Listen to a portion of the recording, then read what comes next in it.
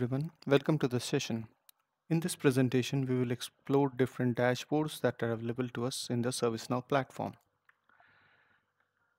The topics that we are going to cover are different dashboard available to us. We will have a quick demo. Then we will go over the references to the knowledge articles. What are the different dashboards that are available?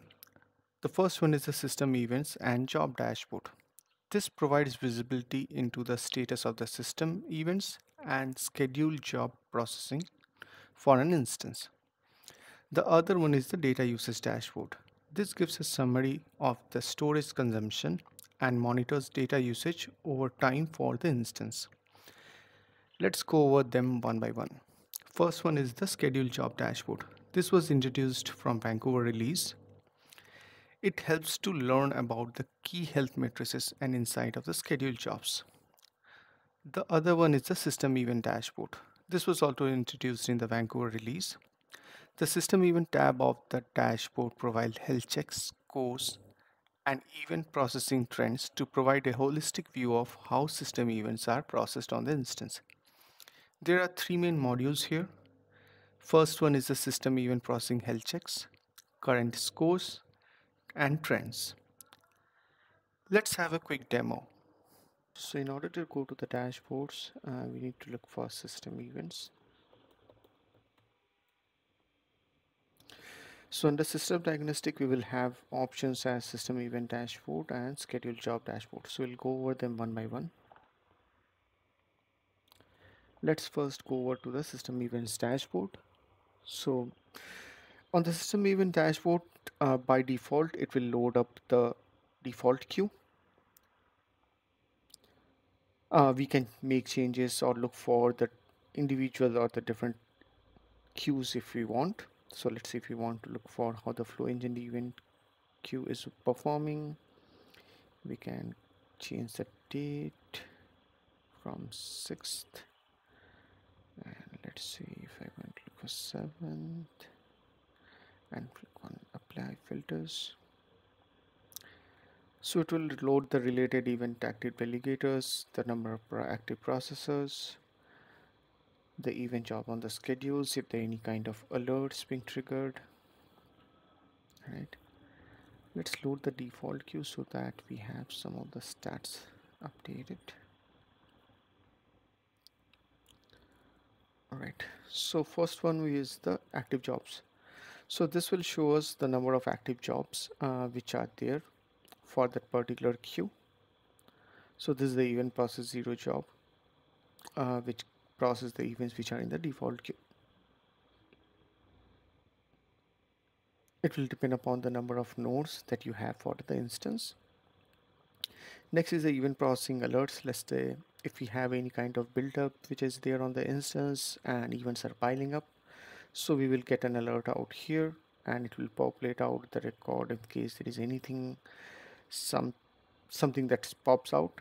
And next one is the event jobs on schedule. So these are the two events which are currently on schedule. One is the instance stats aggregator. So this is the one which populates the data within these dashboards. It runs every 15 minutes. And next is the event transfer job. So it transfers the events from different charts, the older charts to the current charts. Let's move on. So this section gives you the current scores. So basically this provides an information on the number of events processed, if there are any kind of total ready events, something which is processing, the total number of processed events. Let's say if we have a number where the total number of events which are there on the instance are more, and then in comparison to the total number of the events, how many has been processed as of now, it will populate that count. In case there is anything in error, it will filter out the number of events which has been transferred.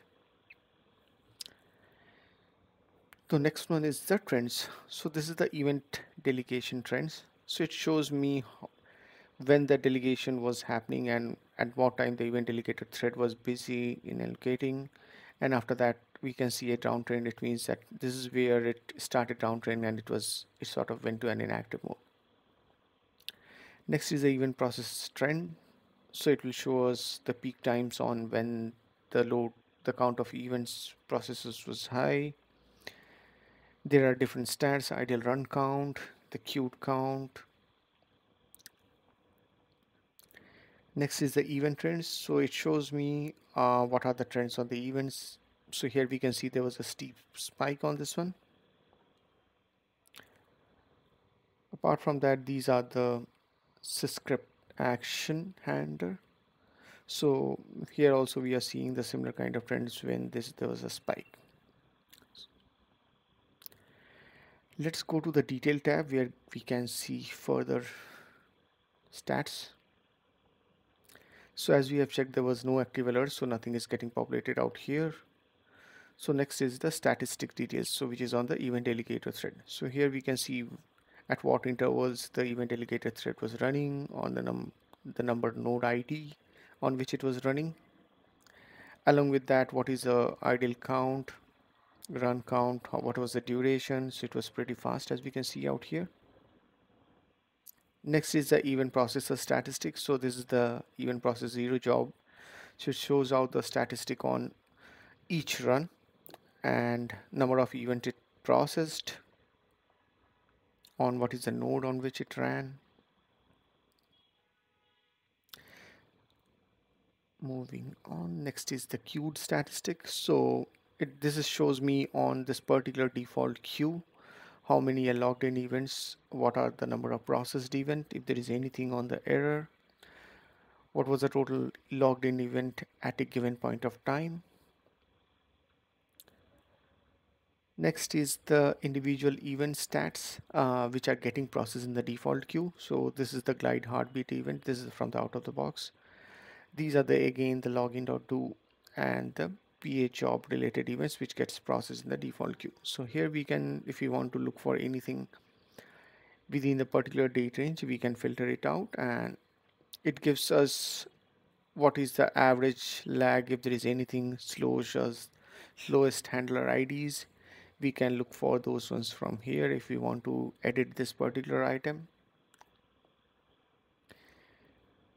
Next is the script action handler. So here this is what we observed out here for this rebuild cache. This was one of the event handler which took time.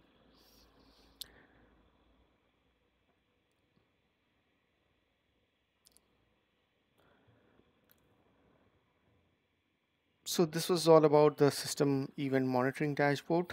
Let's move on to the scheduled jobs dashboard.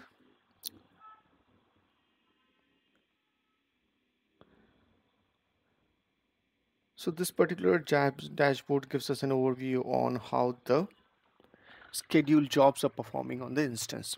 So let's say if there is anything from the stuck jobs, currently there are none from systrigger, so it will populate out here. If there is anything on the permanent error, something, if it's pending, there is some jobs which are running, it will populate those ones. From here we can see that the total execution count, around what time, the number of count of the jobs, it shows a graph. In case there is any kind of latency that we want to observe, if there was any, it will populate out here in this graph. From this, the job classification is if you want to look for any specific jobs on how it's performing out here. Let's see.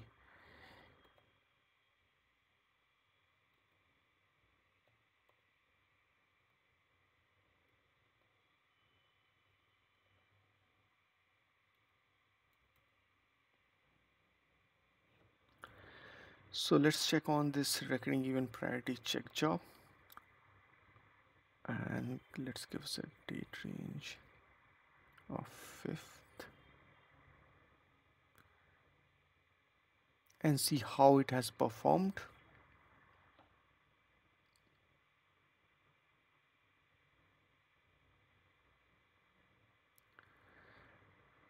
So it looks like it has been, most of the time it has been idle. There's few spikes that we are seeing, so there's nothing much that it has run. Let's clear this one.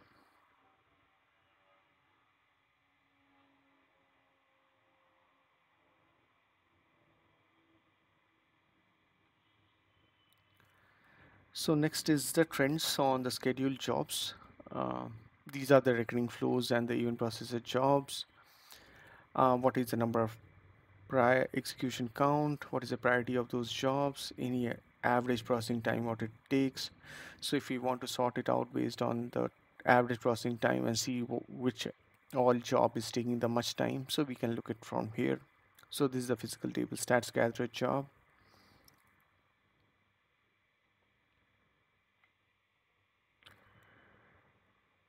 Right, so this was all about the system events and the job dashboard. The next one is the data usage dashboard. This was introduced from Xanadu release. It gives a summary of your storage consumption and monitor data usage over time on your current instance. There are a few key benefits for this. You can monitor the current size of the database and track additional cloud storage consumption. It helps to determine which tables are consuming the most storage on your instance.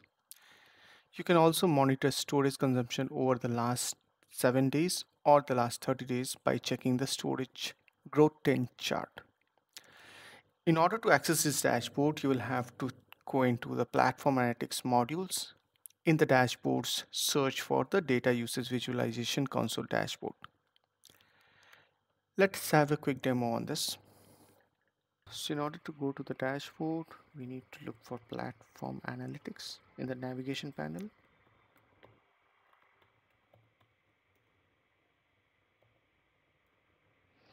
Under the platform analytics, we will have the dashboards. So we click on that.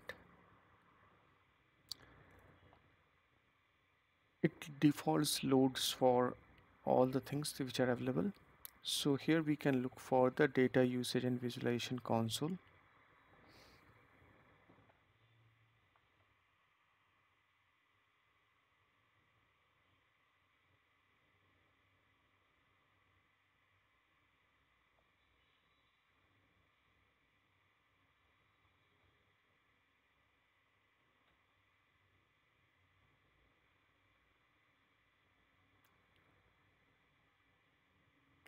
So this is how the data visualization console looks. So here we first it shows us at what time the last stats were collected. Next is the storage utilization. So this is the current utilization of my instance. Down the line it shows me what are the top tables which are there on the instance. So for my instance, I can see that the upgrade history logs is the top contributor. And from on the left hand panel, it will show me what is the size of the tables. Below that, we can see the trends. By default, it shows for the last 7 days. We have an option now to look for the past 30 days as well. So let's have it look. So it will show us if there is how the trends is there, how the database being utilized, how the storage are showing up on the instance, and let's say if there is anything which has been growing steadily. So, so it will populate the data out here. That's all is for the data usage dashboard. You can go over the below product documentation links to get more details on the dashboard that we have just discussed. Hope this session was helpful. Thank you.